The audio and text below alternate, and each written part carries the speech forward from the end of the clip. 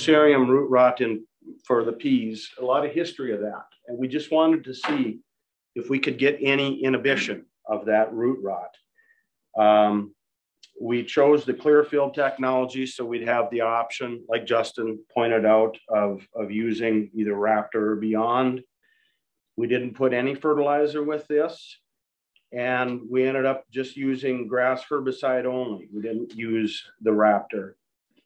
So on 13th of June, we had a pretty nasty hailstorm. This was the south end of the field, and it was 90-mile-an-hour winds and tennis ball size hail, and it really cut things off.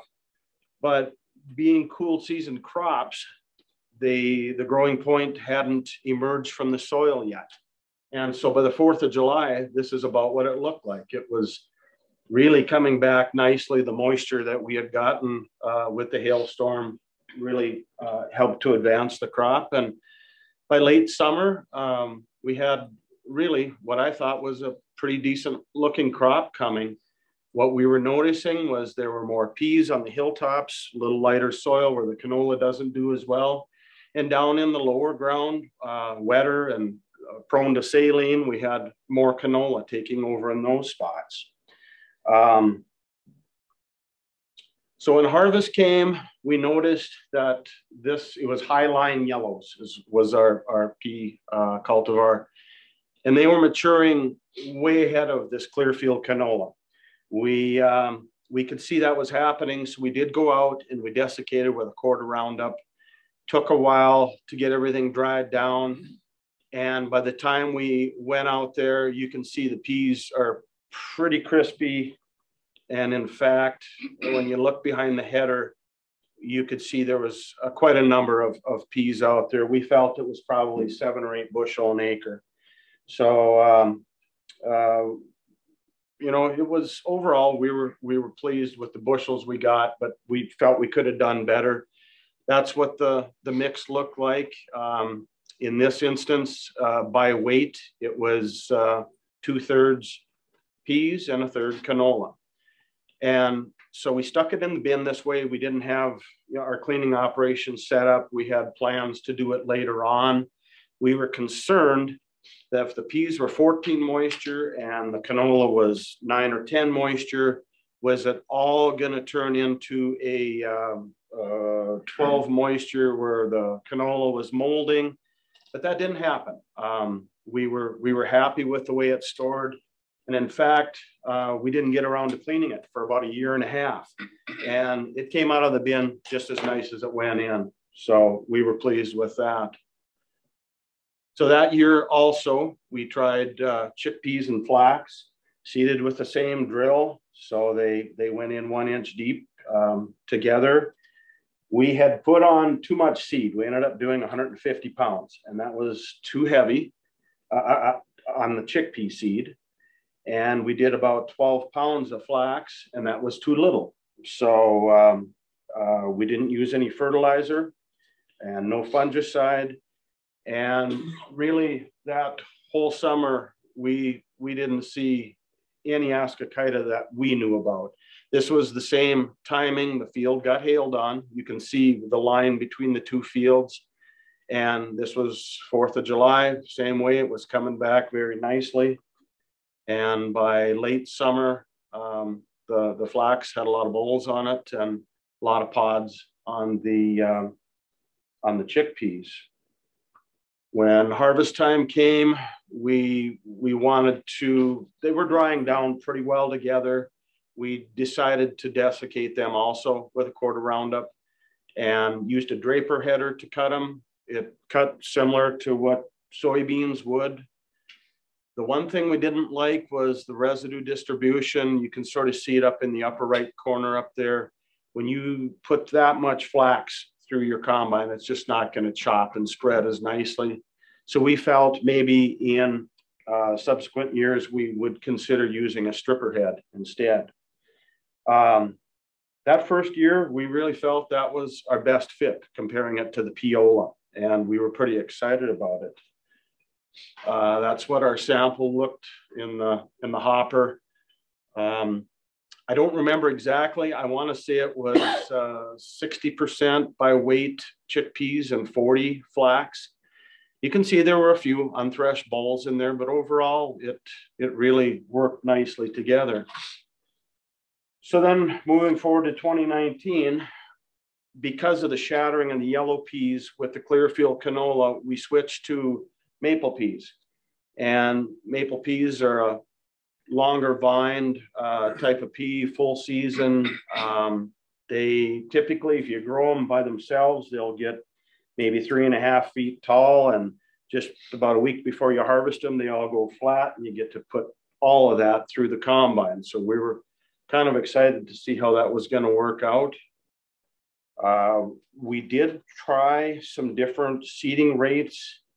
We did 3 different trials. We tried 120 pounds and 110 pounds and 100 pounds of maple peas, all with 2.5 pounds of Clearfield canola. We also tried some trials with 25 pounds of AMS, ammonium sulfate. Didn't see any noticeable differences there. 2019 was one of those years that was a dry start. The spring and the early summer were quite dry, but by the 1st of July, it started raining, and that continued on into harvest, like a lot of you had. But they really, they filled in nicely, and was kind of a jungle out there in places. And by harvest time, you can see we had some weeds out there, but we also noticed that the canola still didn't quite mature as early as what the peas did. So, between rainstorms, we felt we better hurry up and get these off before we lost them. So we did desiccate with Reglone, which is a lot like Gramoxone. It's diquat versus paraquat, and we got a pretty fast burn down on that. And we had some struggles with it. You can see that the stems of the canola plants were pretty green, but overall we got through it. We also tried some yellow peas with canola. Actually, I should back up. This was part of the population trial. The strip that you can see down the middle, that's lodged so bad, that was 120 pounds of maple peas. And as you go to the left of that, that was 110.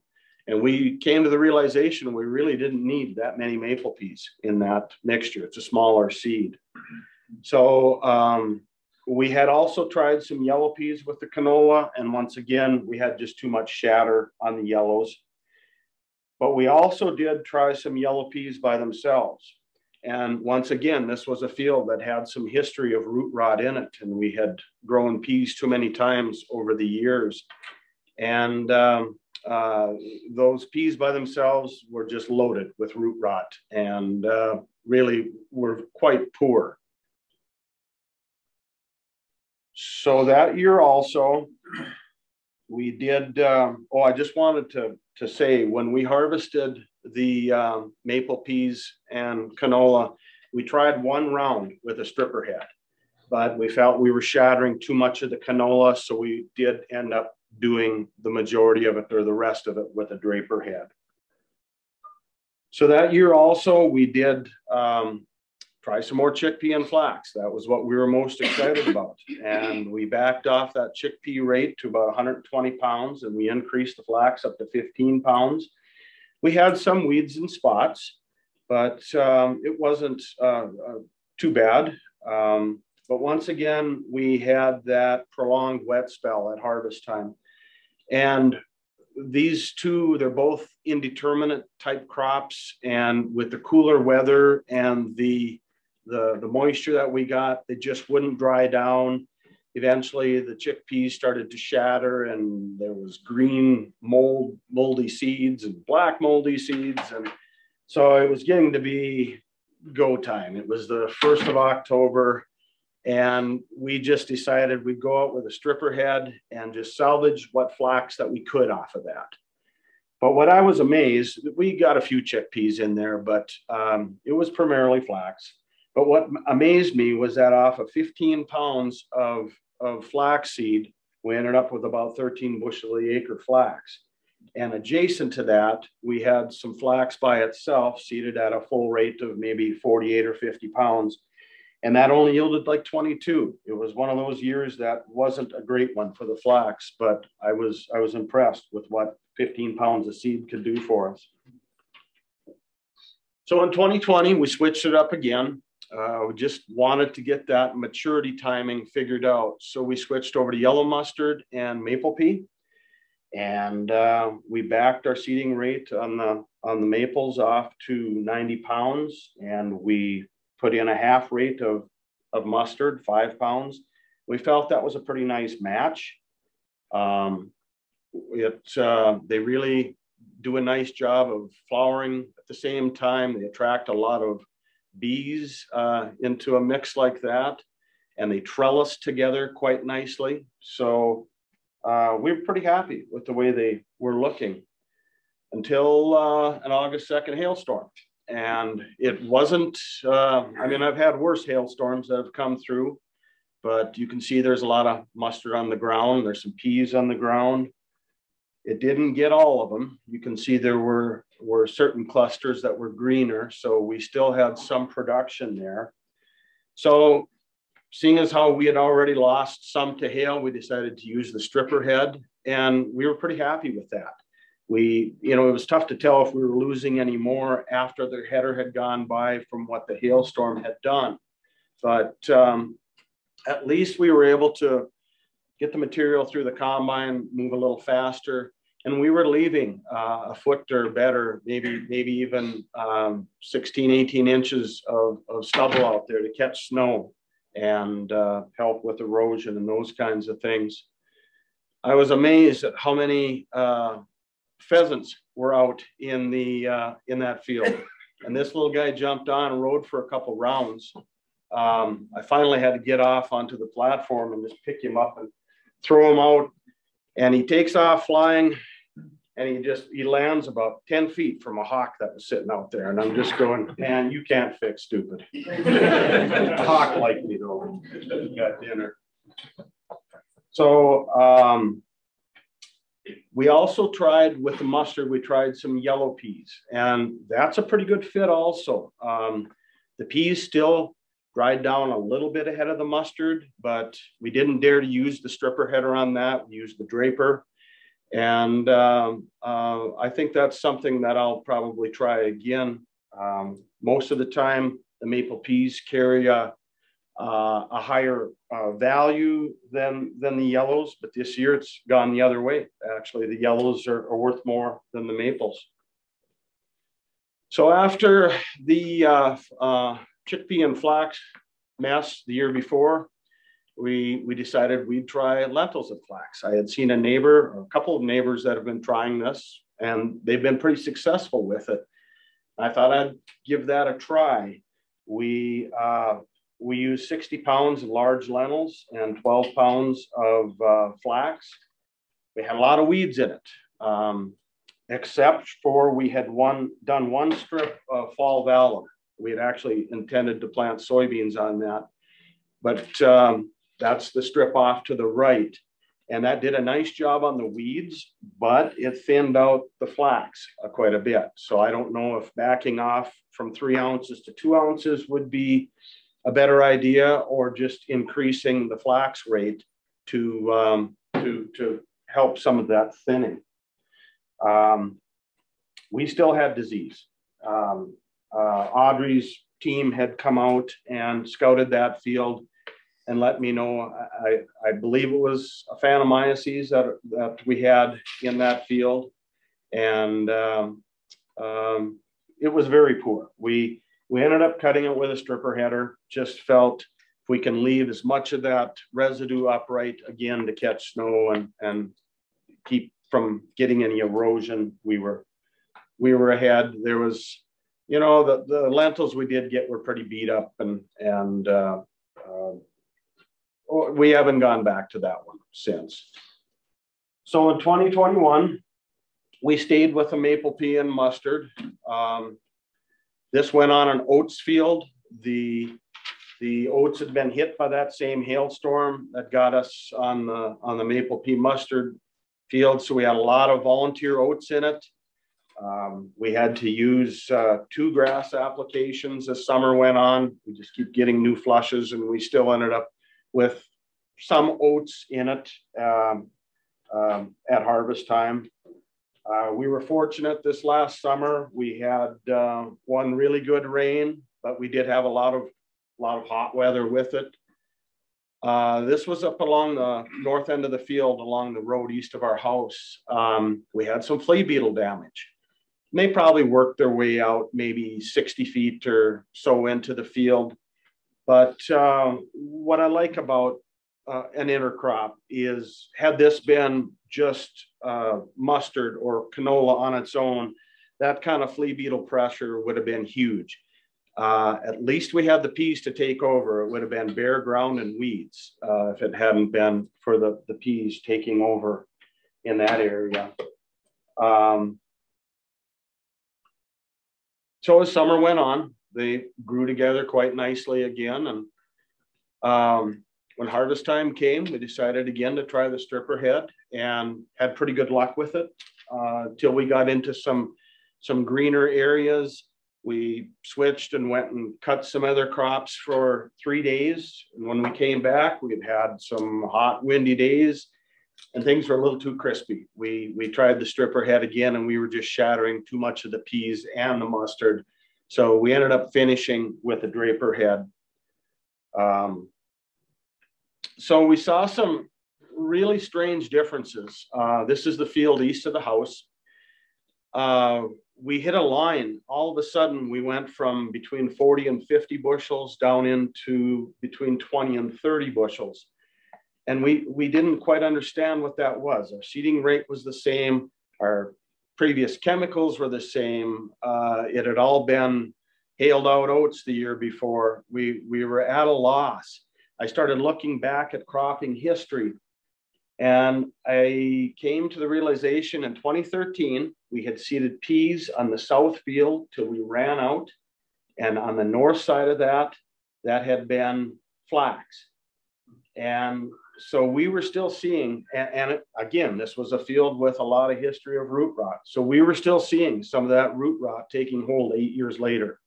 So the mustard helps to inhibit the root rot, but it isn't a cure-all. And I question if maybe the canola has a stronger antifungal property than what the mustard does. But that was a little surprising to us. On the other quarter, we knew we were going to have an issue on the east. We could see it all summer. That was actually the strip where we had started in 2018. So we didn't give it a long enough break. So it isn't, again, you still need to keep your rotations in place, but I think it does help having a brassica in with your intercrop. This past year, we didn't try a flax intercrop with chickpeas or lentils or anything. We went into the spring terribly dry, like the rest of you.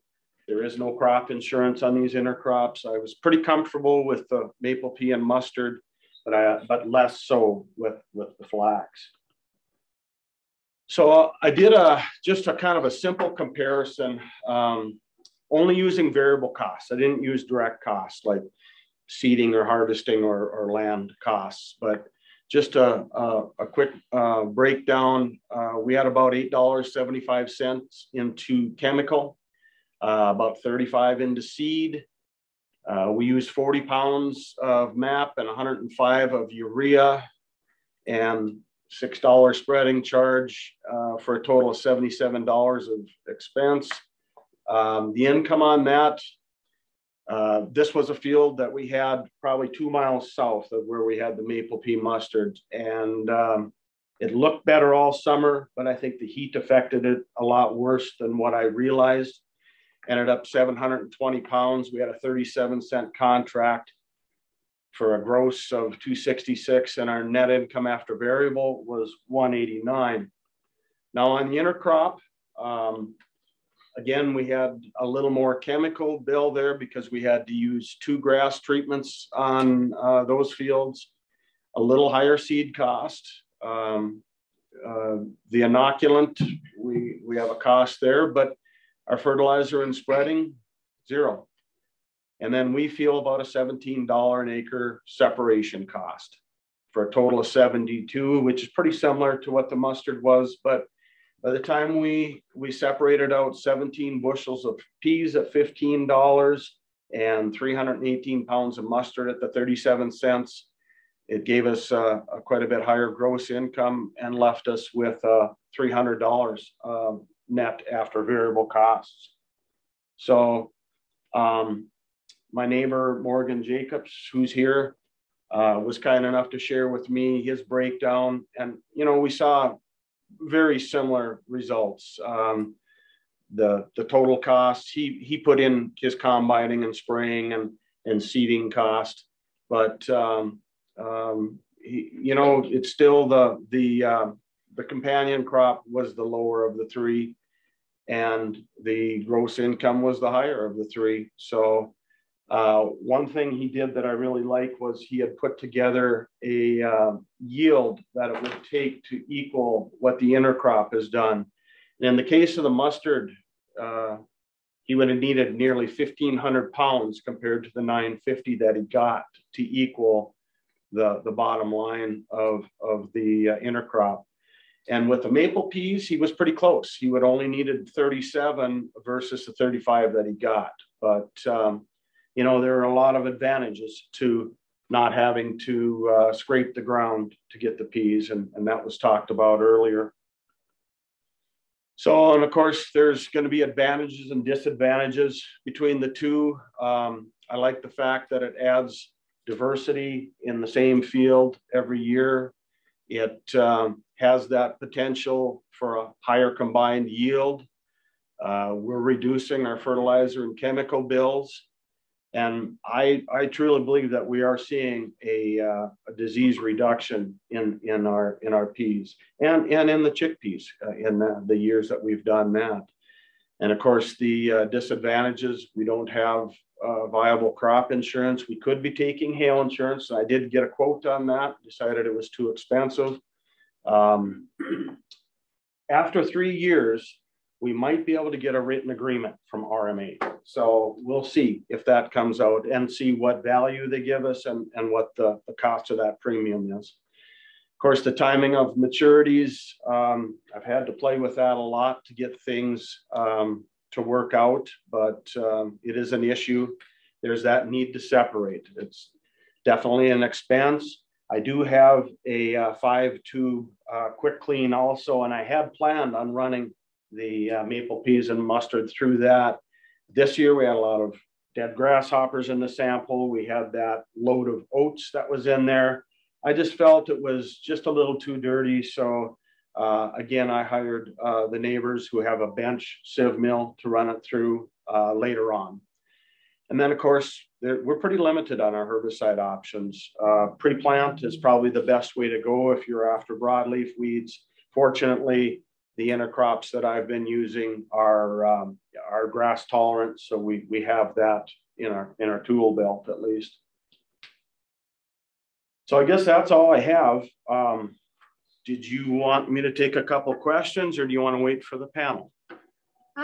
Well, does anyone have any questions that would be specific for Greg? Because we're going to have a panel here next with. Yeah, maybe we'll just go right into the panel. I think. Sure. Yeah, okay, so we'll... Oh, Audrey, there was one question online for you. Okay, sure, okay. Go ahead.